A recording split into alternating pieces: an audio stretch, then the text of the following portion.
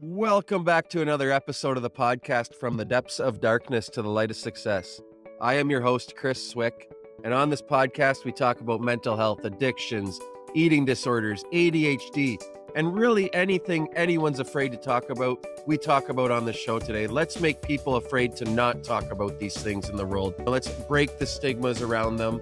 There really shouldn't be a stigma around mental health, in my opinion. It shouldn't be there at all if we would all just band together as one and work together and learn from one another in this world. But with no further ado, I'd love to introduce to you my next guest. I got Minh Corey from the Nashville area of the United States. She's a musician, artist. She's the Jill of all trades. You want to take it away and let them know a little bit about you, Amy? That's such a sweet introduction. I'm so honored and happy to be here, and it's amazing to collaborate with other people interested in mental health and mental health advocates, and I definitely have been one my entire life and careers, going through self-harm and eating disorders and depression and just everything someone could go through in mental health and trauma. It definitely has been along on my journey as well. And I took that into my career when I was 18 and became a singer and a songwriter. And I was signed to Kent Wells, who is Dolly Parton's producer and has done all of her work. And I kind of did that for a long time and got into business and continually just spoke out about mental health and was put in front of so much press. So that really became a passion that led me into public speaking and touring schools. And then I really got into that, and I actually stepped back from music to focus directly on that. And at the same time, I was doing a lot of work with Vietnam, where I was born, and became an ambassador to a peace foundation there that is run by the former ambassador to the EU and to Belgium. So I put my fingers in a lot of things, and I always am juggling a lot, but it all has to do with helping people and trying my best to shine light onto their lives for them to ignite within their own. And it's just been an amazing journey, and I'm happy to be here to talk about it. Yeah, no, thank you again for coming on the show. And before we get started, please head over to the podcast page on YouTube and hit that subscribe button, turn on the notifications. And if you're on Apple or Spotify, you can leave a review now. So please do that. It helps the show grow organically.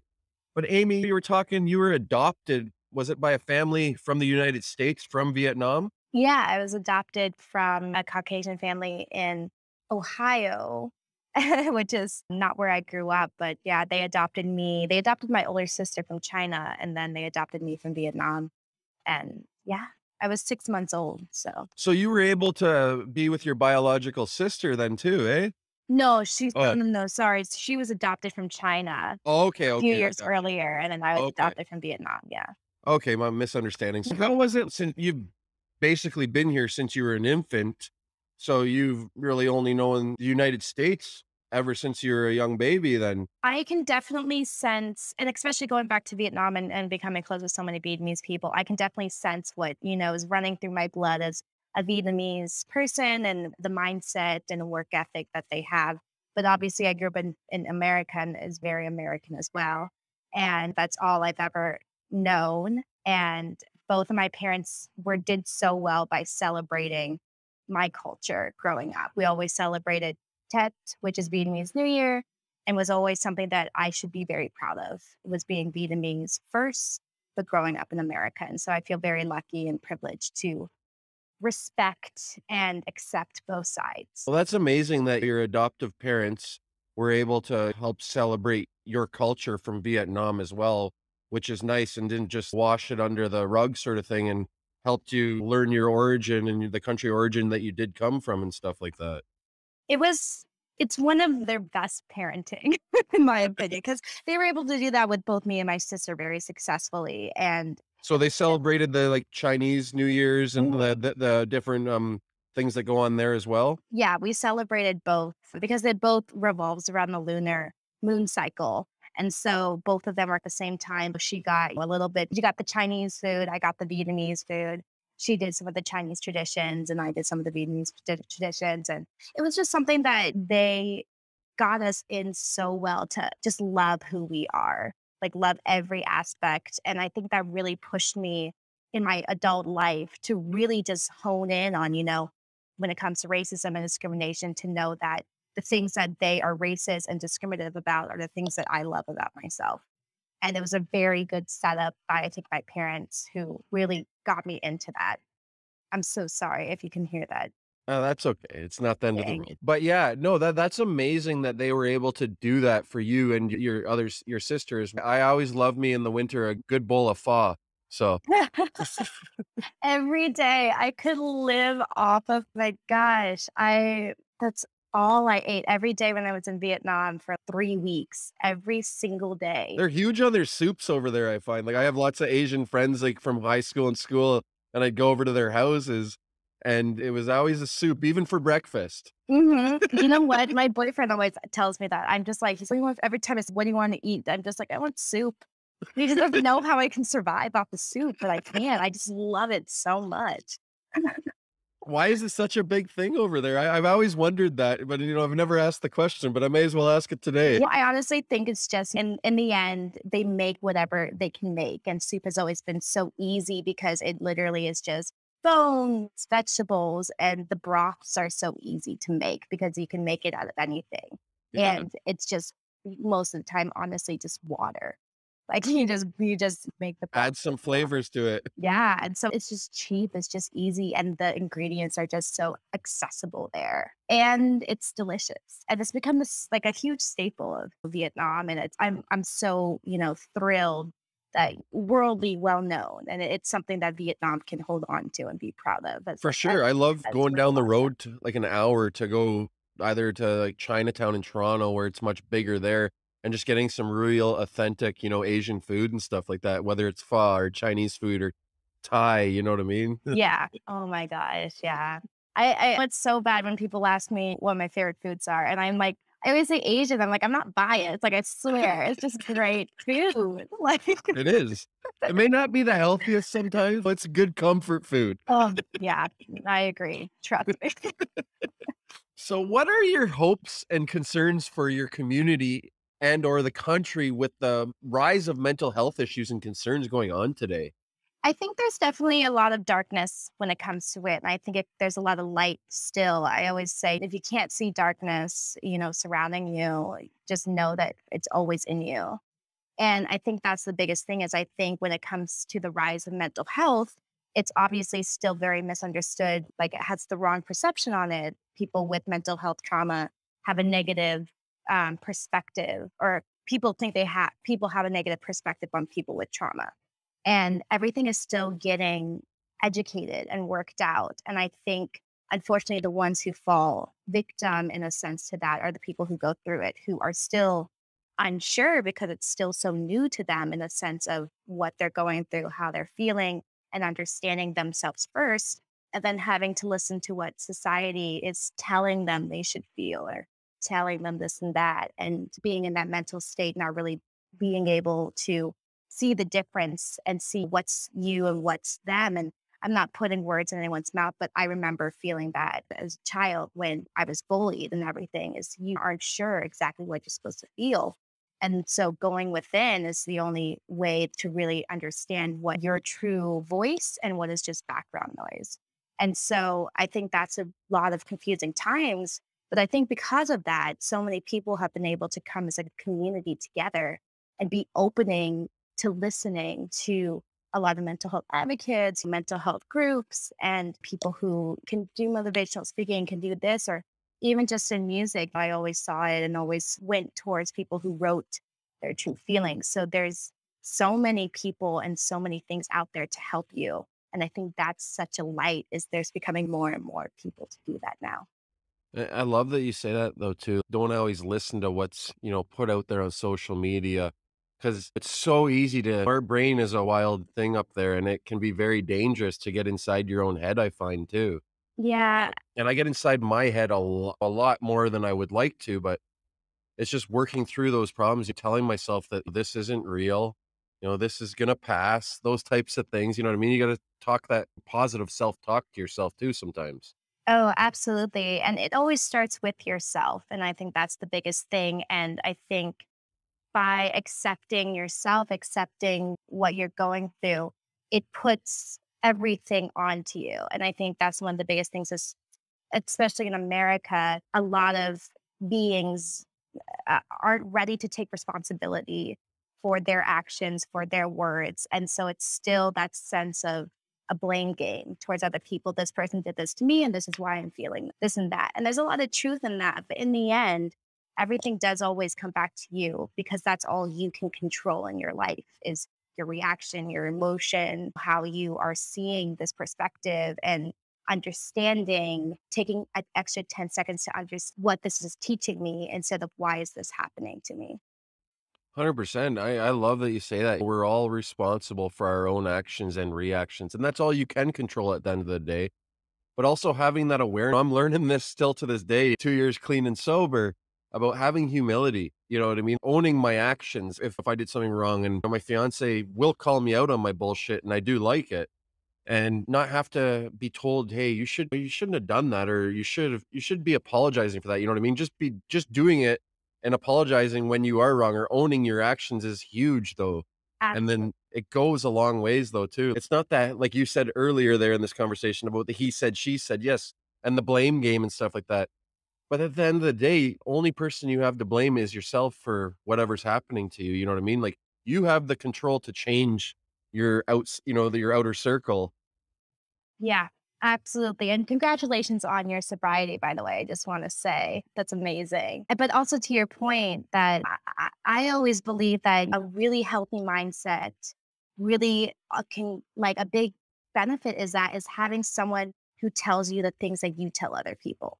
You always need yourself and another person who can understand the way to communicate with you, because I feel like when we give and express and share our thoughts and like our inspiration and our light, we're always needing that put back into ourselves to continue delivering. And so when I remember when I found my boyfriend, he was able to communicate and tell me the things that I tell other people. And that was a huge benefit in my health and my mindset and my mentality and my emotions, to know that I myself, even though I'm with so many people who believe they're alone and I'm there to show them they're not alone, I'm not alone in it either. And so it's a really beautiful thing to just be able to say, yes, I was wrong, or yes, I caused harm. And in the end, I always say, and goes back to a Buddhist practice, is that someone who causes harm to someone else, that someone else is just victim number two. They're always, anyone who projects hate, this and that, it's always going to hurt themselves first. So true. And if you project onto others, you're projecting your own insecurities at the end of the day. And I'll bring it back to myself, working on those things too, just from so many years of abusing drugs and alcohol. And then I always had this victim mentality, blaming everyone else for why I did things. But at the end of the day, I'm the one that did it to myself. You know what I mean? Like, I had control, I had the option, but I just felt like burying my pain, burying it and not talking to anyone about it. And then it usually just explodes like a big atomic bomb. And it's never usually good at the end. Yeah, no, I remember that for sure. Because it's not even the fact that, like, your glass overflows. It's like your glass is already overflowing. There's just an instant hit of something that just breaks the glass. And that's the hope that you hope no one really has to experience, because, like you said, the downfall in that is very consequential. But look at you, look at me, like, here we are now going through it and being able to talk about it and be sober. There's always light at the end of the tunnel. Oh, 100%. There is always light at the end of the tunnel, and learning to live in that present moment and not worrying about yes, yesterday happened, but you can't worry about it because you can't change whatever happened yesterday. We can't worry about the future because we don't know what the hell is going to happen. But just trying to live in that present moment today too is a beautiful thing as well. Going out into nature, taking that walk. We had a chat the other day, me and my fiance too, about just slowing down. She's like, why do you walk so fast? I was like, I don't know. It's also my ADHD as well. I have ADHD, so I got 50,000 things on the go, but I got to slow it down and reel it in. That's the beauty of our relationship. She reels me back in very quickly.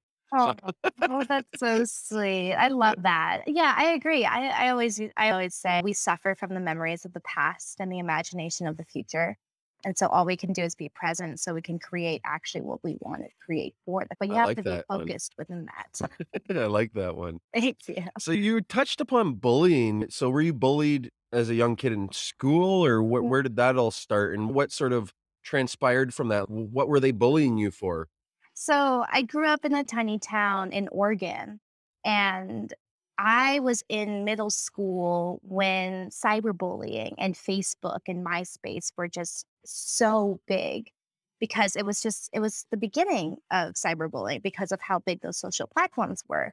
And during that time, and being at peace with it, I can say from my personal experience that during that time of middle school, we're still trying to figure out what's right and what's wrong and how to treat people, how to not treat people, that you hope will eventually become awareness in your adult life and not do it again. So there is just so many things. There is hatred, there is fat shaming, even though I've always been a 5 foot tiny Asian girl, very tiny.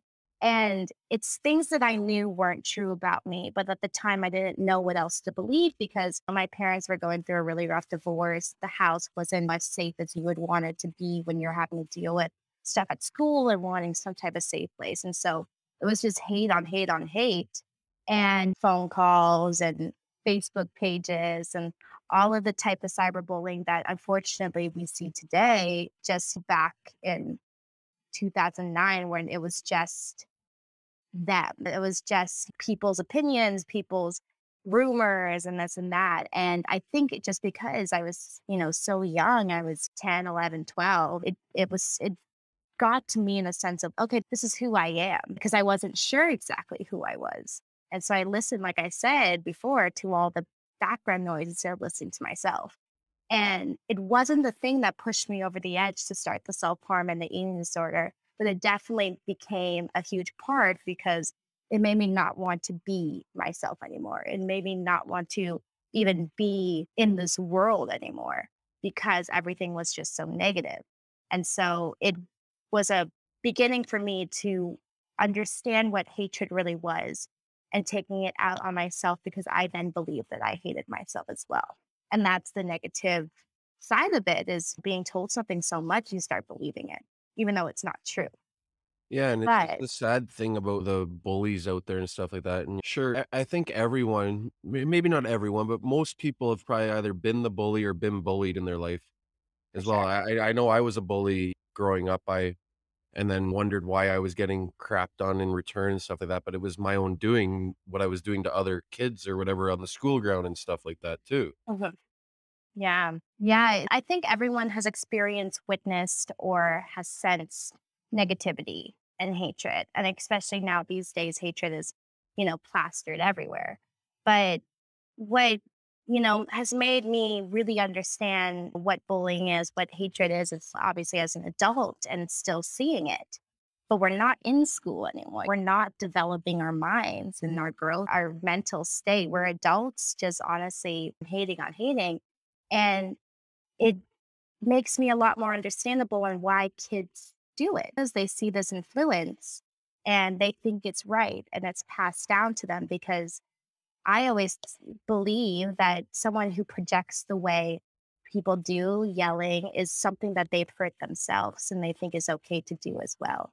And that goes back to the victim number two saying is in the end, you're just the second victim. But I truly believe in the way that I've always lived my life and does the best I can, especially in the music industry and the public eye that I've been in, is that to always show kindness because the people who do hate are the ones who need to see it the most. And like I said, it goes back to I can't control what they are saying, what they're doing. All I can control is myself. And I personally, I was just telling my boyfriend this the other day at dinner. I was like, I never want to be the person that someone goes home and says made them feel this way, made them sad, made them depressed, made them have a bad day. That's one of my biggest self fears, just who I am as a person in my career. I just always want to be kind no matter the way I'm treated. It's just showing something that they might not be familiar with. And I hold myself to that very highly. I like that you say that though too, because that always sits on me, especially in the industry I work in and what I do too. And I know I've gone home and made someone feel like a piece of shit just from the way I was in the past and stuff like that. But going forward, having those random acts of kindness or like that it's saying is kill them with kindness. You don't Yeah. need to be an asshole or anything like that. If you just kill them with kindness to even the guy that's pissing you off or whatever, and just leave it be, or just ignore it if you have nothing nice to say at the end of the day. I think it's understanding that it's something I think that we all, in a sense, have to learn is that we're the main characters in our story, but we're not the main character in everyone's story. So their problems are not with us. And that's the separation. That's the understanding is that we are being projected on, but it honestly, probably most of the time, has nothing to actually do with us. And so it shouldn't affect us the way that it does because it has really, in the end, nothing to do with us, especially when it's that racism, stranger, hatred vibe. And I like that you say that though too. Like some people may be angry or projecting it towards you, but really they're not angry at you. It's maybe you don't know what's gone on in their life or how their day's gone either. Yeah. You don't need to take it personally. And I used to do that a lot and working through those things too. But if someone's angry, sometimes they're not angry at you. It's just maybe they have something going on at home or someone just passed away or whatever it is, but they're not really angry at you. And you got to ask yourself that too. Like what has gone on in their day to make them feel this way sort of thing. And you're the person that's in their way while you're talking to them sort of thing. Yeah, absolutely. And everyone's fighting a war, and sometimes they just carry that on to other people. In the end, I can't do anything about it. So all I can do is just try to show them the peace, try to show them the kindness, and the way they take that in, whether they accept it or reject it. In the end, I've done the best I can. And I know I can't change every single person I meet, and I'm not trying to change everything. I'm just trying to show them that kindness and light still exists in a time that may seem so dark. I love it. I love it. Just spread kindness, everyone. Spread kindness like confetti. So what would you say brought you down the musical path in the beginning? Because you've been doing music for a long time now. Was it the things that were going on in your life with the self-harm and the eating disorders and stuff like that? Was that sort of an outlet for you, the music at the time? And then you just became... So it's funny. So I was living the dream while I was living the nightmare. That's how I would always explain it. I got to start vocal lessons with a guy who was taught by Seth Riggs, who made Michael Jackson and Stevie Wonder, and taught them this type of vocal technique called speech level singing. And I started doing that when I was 8 years old. And for the people that don't know what is... Speech level singing is a technique of singing that focuses on the physical aspects of where the voice can come from. So I learned how to sing out of my stomach, which gives me a more kind of powerhouse voice. Why Michael Jackson, why Stevie Wonder have been able to continuously sing their entire life is because they're not singing from their throat, they're singing from their stomach. And that's the type of technique that was taught to me to be able to hit every single note, be able to hit everything, because it's not coming from me pushing out air. It's coming from me taking up my breath from my stomach and my diaphragm and pushing it out as my voice. So it's a very interesting... It sounds like a very hard and difficult technique probably to I used to have to hold a doorknob and lean back to enhance my diaphragm. It was rough. But I did that from when I was 8 all the way to 18. So I did it for an entire decade.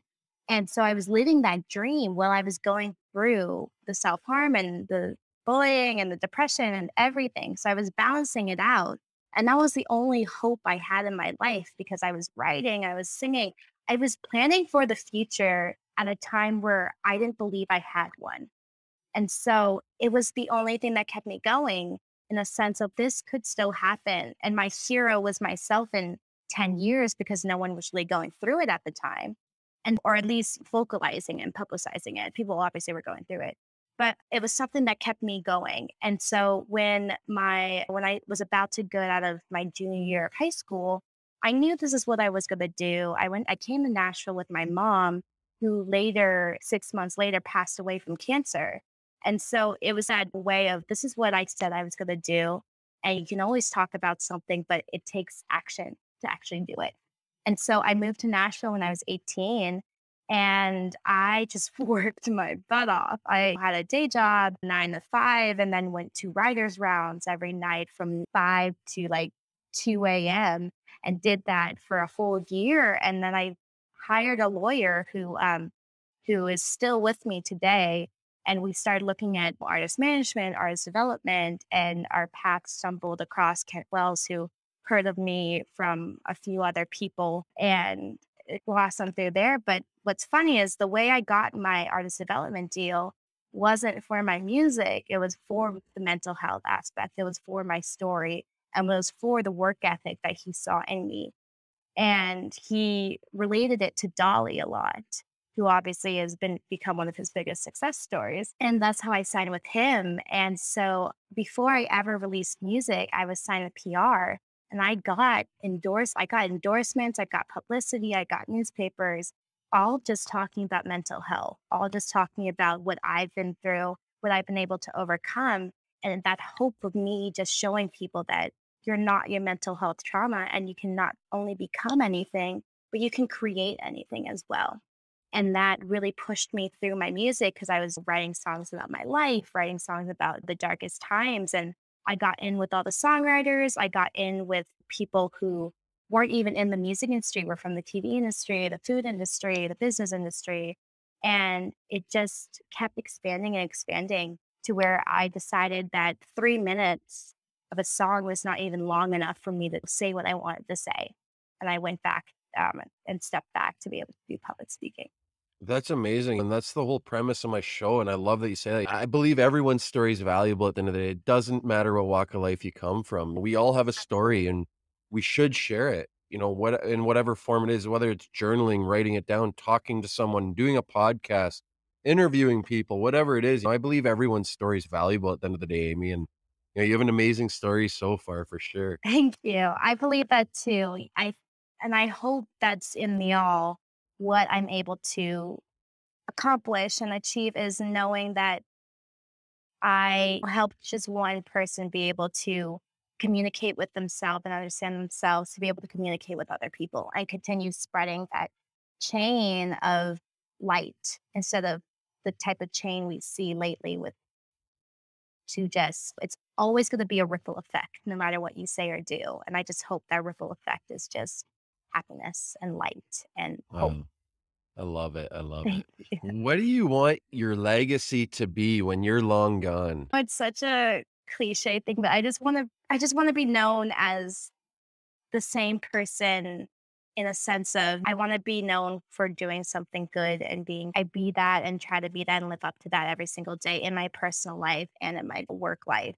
And I just want to be known for someone who tried their best to stay kind and tried their best to continue spreading kindness. And I always am a big believer, and my biggest saying is, the world doesn't get better, you just do. And I hope to always be ahead of the world in a sense of light and kindness. And no matter what gets thrown at us, to stay in balance and to stay in peace and be known that she did her best and she was able to do it. That's kind of my biggest hope. Nice. No, and if you just keep doing the next best right thing, as they say, these things are going to happen for you. This legacy is going to be amazing of yours. I feel it.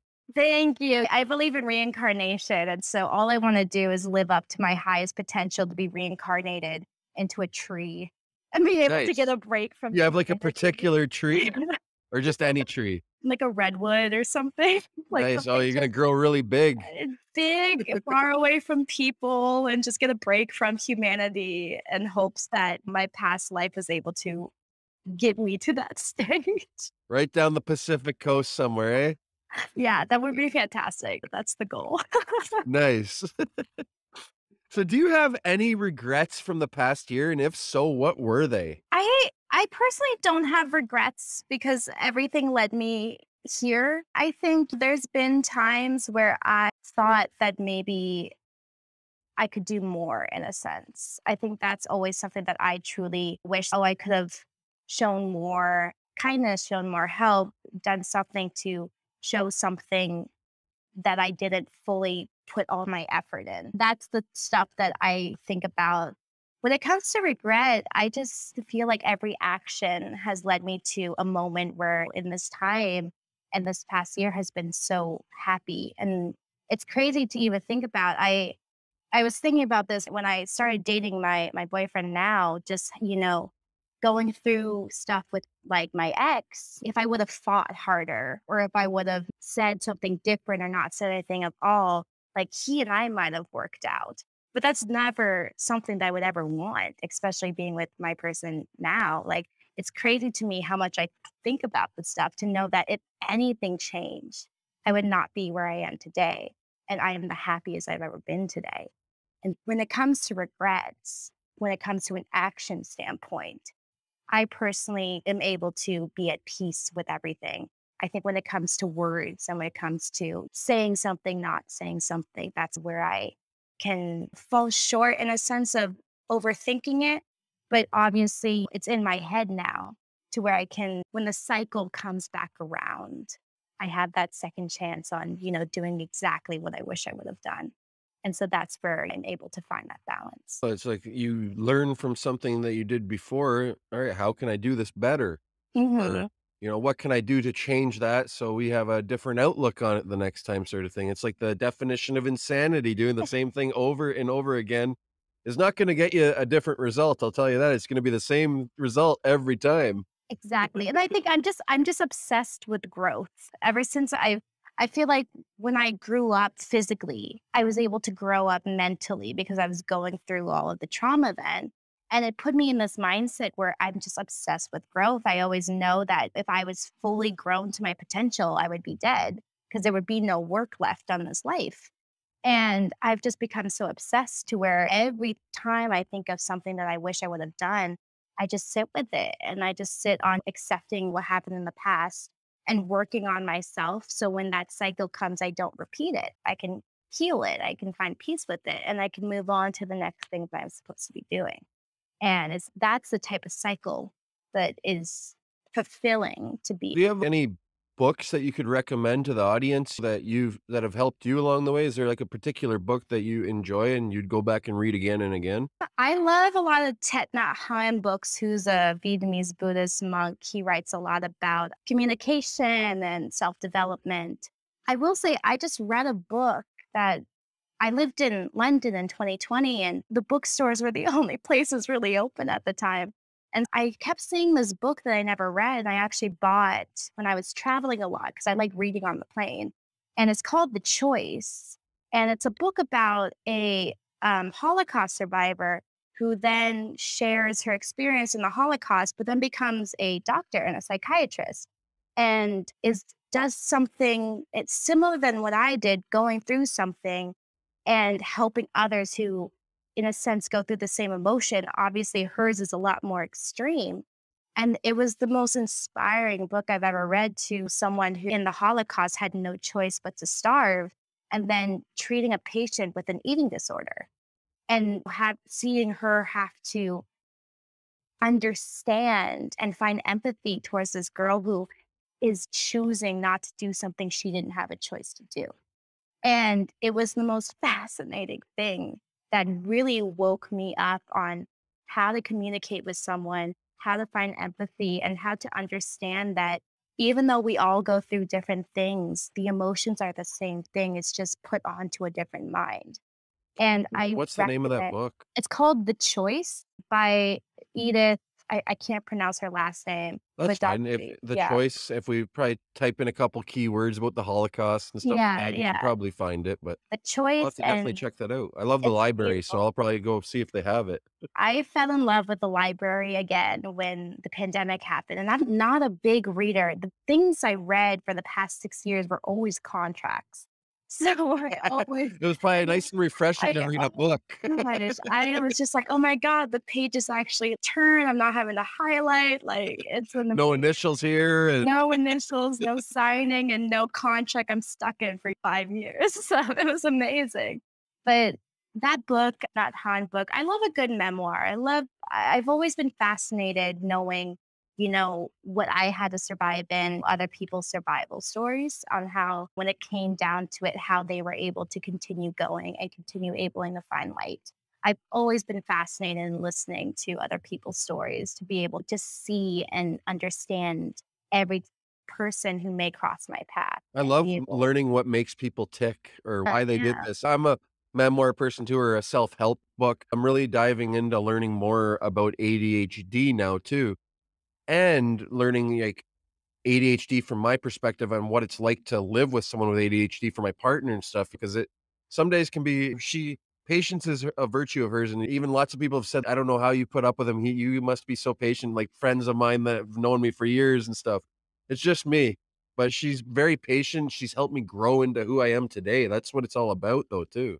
I love that. Let me know if you found anything good because I had ADD as a child. And I think because I'm so busy now, I'm able to really take control of it. But my partner also has ADD. You will never outgrow it. And I've done that research, like even talking to other people on the show too, but you never outgrow it. But it's all about like your healthy habits and the things you do. You may be able to help regulate it with, I have medication for mine, right? But also just to reel you back in, it's all about time management for me too. Like getting really good time management, not just wasting time. Yeah. Instead of having that 2-hour nap on a Sunday where I could be working on content or something like that. And then I've wasted 2 hours of my day when I didn't really need that nap, but I just like to. But just time management is huge. But yeah, no, I'll definitely let you know if I find anything else too, because it's really interesting. The more and more things have come out now. Yeah. Yeah, I love it. And regulate's a good word instead of outgrow. You're able to find a way to live, in a sense, the best of it and being able to regulate that. I like that.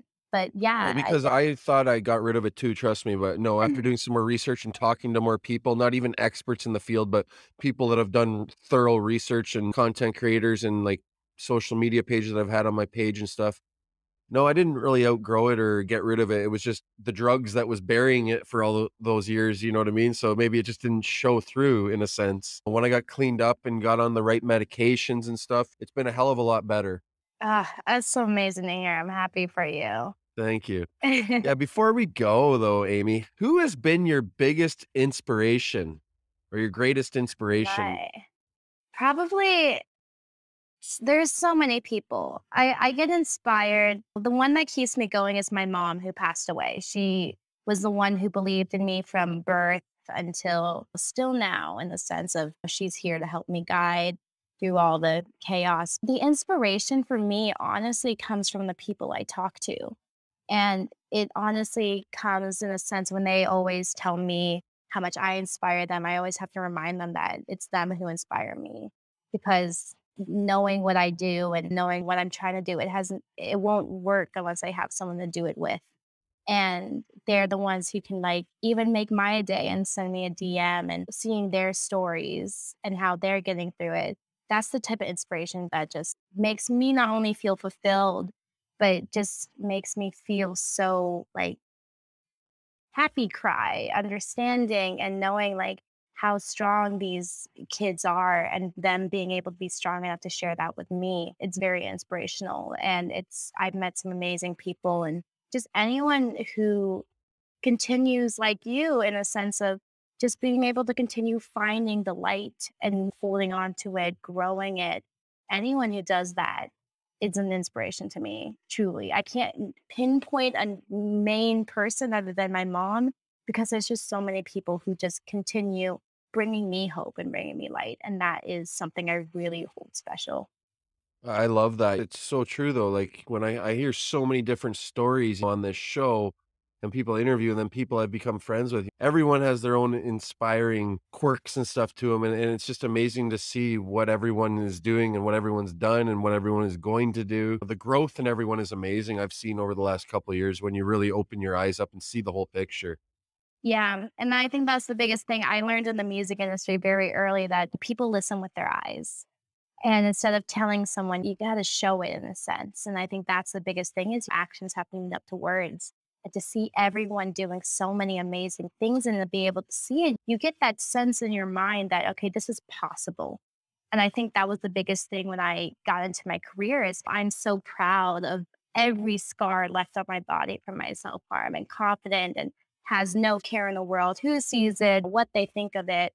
But to show them that someone like me with scars can be signed to an artist, can become a public speaker, can meet all of these people and be able to have such a beautiful life. But it was looked down upon so much growing up. But now there's so much beauty in it. And just to show that someone who has been through so much is able to create so much for her life, that's good. And I think that's a beautiful aspect in anyone's life, is to be able to just separate themselves from their mental health trauma because they're not their mental health trauma. Like you are you. And that's just something that just happened. I love that. You've given us a very true and inspiring and vulnerable story today. I truly appreciate you coming on the show to share that, Amy. But before we go, can you share with everyone if they want to, maybe if you do online public speaking or whatever you do, if people want to book you or if they just want to come follow you and follow along on your journey, where can they find you? Yeah, so on my social media, it's just Amy Corey, AMY COREY, and I actually do life coaching now, and I just am rebranding my life coaching, which is called the Misunderstood Mindset. I'm actually rebranding to be able to open up to more people to where there'll now be a monthly and an annual membership, and that's going to come in the next month. I'm just finishing up all the trademarks and the website and everything. So I'm so excited to share content that people have been wanting to see, and especially since I'm not touring as much, to give access to a healthy, safe community. And I'm super excited for that. And if you follow my accounts, that will just be there because I'm just excited to share with everyone. You're just moving in and rebranding on that page, eh? Yeah, Nice. I I'm love it. so excited. Yeah. Thank No you. need to start over. Just move right in. Yeah, yeah. It's always the evolution. You're always evolving. Exactly. Um, Exactly. Thank you again for coming on the show today. It was amazing to have you on the show to share your experience, strength, and hope, and just some good inspiration, some good chat, and some good insights and everything going on. I so appreciate it. Thank you so much for having this platform and letting me be a voice on it. You're welcome. I hope you have a great rest of your day. Thank you, you too.